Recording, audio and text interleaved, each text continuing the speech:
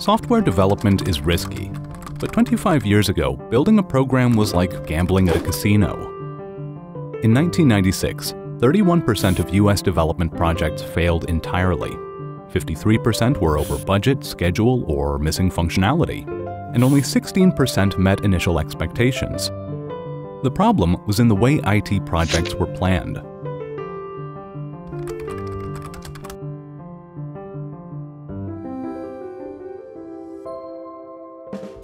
In the 1990s, software development usually looked like this. First, the team of user representatives gathered requirements, development was scheduled and budgeted, then thousands of pages of documentation was handed off to a tech team to begin design and development. Eventually, the system was integrated into existing processes and tested. This was called the waterfall model, as steps were discrete and strictly followed each other. Today, the drawbacks of this approach seem obvious. Planning and documentation could take months. But what if you've made a mistake and the software solves non-existent problems? This would then be revealed only at the end of the cycle, and estimating new features that need deep research was essentially guesswork. An additional headache became evident in enterprises and complex projects. How to translate business requirements to technicians? Project managers and analysts that worked on analysis stages spoke a language completely different from the one engineers spoke. Programmers like solving tech puzzles, not business problems. And this made the gap between planning and coding even deeper. There was a need for someone who'd take the technology leadership, have a high-level view on the problem, and suggest a solution expressed in a language accessible to technicians. In 1999, engineers from Rational Software, led by Philippe Cruchin, suggested building software in short iterations, reevaluating assumptions and results at the end of each development phase. This technique was called the Rational Unified Process, and this partly solved the first problem related to long planning and a feedback cycle. However, today most development teams use other iterative and agile methods like Scrum, Lean, and Kanban. But Rational, by bridging the gaps between requirements and technology, helped address the second problem, communication difference. Later, this practice was dubbed solution architecture, and the role of the person leading it, solution architect.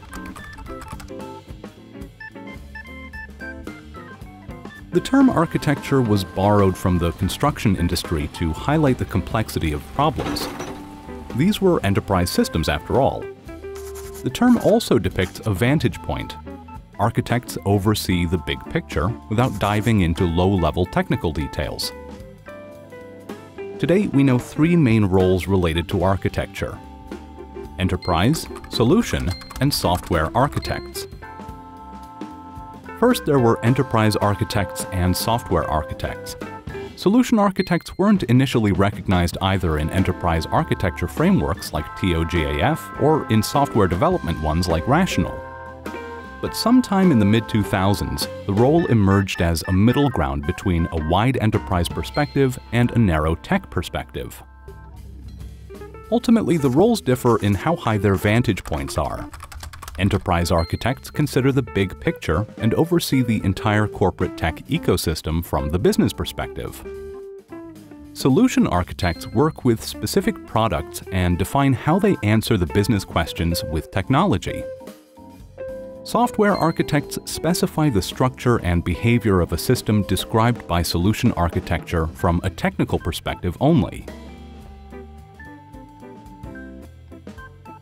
Any software development starts with gathering requirements from a diverse group of people: stakeholders, user experience specialists, or even end users. Business analysts are in charge. They document requirements in user stories, short descriptions of product behavior from a customer perspective. These are functional requirements. There are also some non-functional ones: the general qualities of software, its speed, maintainability, security, and some others. Besides requirements, any project has its own constraints: a budget, manpower, time, licensing, and risks. A business analyst provides a solution architect with all these inputs. The architect is responsible for converting them into a high-level technical guide.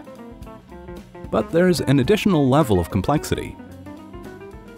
Usually, a product never exists alone. It must fit into the current enterprise architecture, other systems a company has been using before. For instance, if you use an old legacy monster, your shiny new admin panel must be able to tame it and communicate with it. So a solution architect considers existing enterprise architecture to make sure that a new product fits well in the existing ecosystem.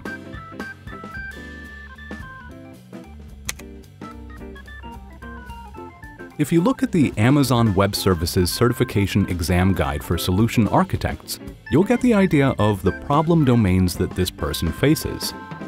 Designing resilient architectures, defining performant architectures, specifying secure architectures, and so on. Too vague, right? Okay, for example, an architect building an AWS-based system may need to decide which Amazon cloud service to use and how if the client's salespeople upload their sales figures daily.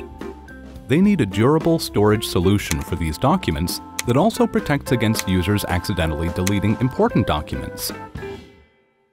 The selection of specific technologies isn't limited to cloud services only.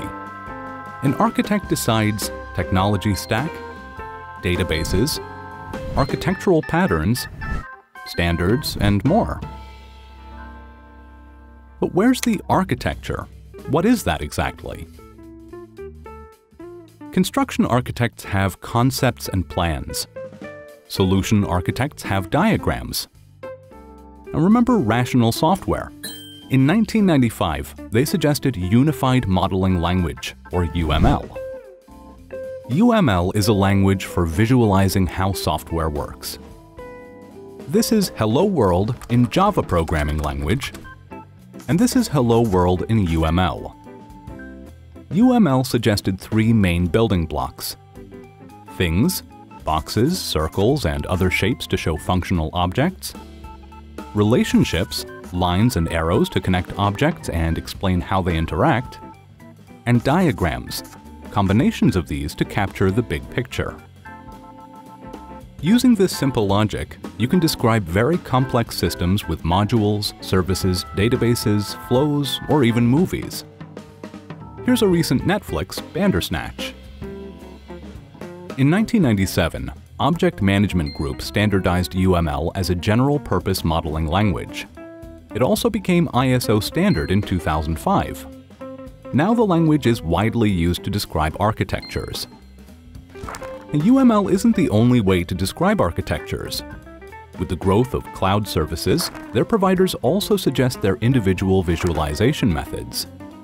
And that's how business needs are first translated into user stories and then into the format that engineers can work with.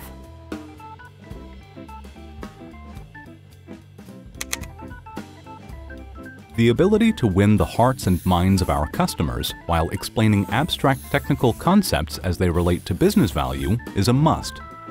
And this is a quote from the job posting for a solution architect in one of the tech companies. Solution architects do lots of talking. Diagrams look static, but making them, reiterating, and tweaking entails a lot of communication with different parties, stakeholders and project managers, to capture the business problem and pitch a solution, business analysts to work over requirements, enterprise architects to fit a solution into the corporate ecosystem, engineering team and software architects to break down tech details, many people, besides that one guy that's always at the coffee machine. But who's qualified for this kind of job? Usually, solution architects have engineering backgrounds and a pedigree of complex projects. Framing intricate requirements into an architecture takes top-to-bottom understanding of a product from the client side, through languages, operating systems, and virtual machines, to an infrastructure. Most likely, a solution architect would understand a domain. There are architects who know the ins and outs of financial systems or healthcare software or travel. You name it. They may also have tech domains. Cloud providers like Amazon Web Services and Microsoft Azure offer architect certifications to demonstrate their proficiency with these ecosystems. So look for that if you plan to hire one. And obviously, you want the soft skills that keep all that communication humming. But does it work? In 2009, experts from Capgemini and the University of Amsterdam surveyed people from 49 software projects to understand the business value of solution architecture as a practice. They found that the use of solution architecture helps decrease budget overrun by about 19%. It improves customer satisfaction and finds a better technical fit for project results. This doesn't mean, however, that all software projects need solution architects. If you build landing pages, integrate small modules, or make minor iterative improvements, most likely you won't need dedicated solution architecture. As one of the building blocks of enterprise planning, solution architecture remains in the realm of complex projects.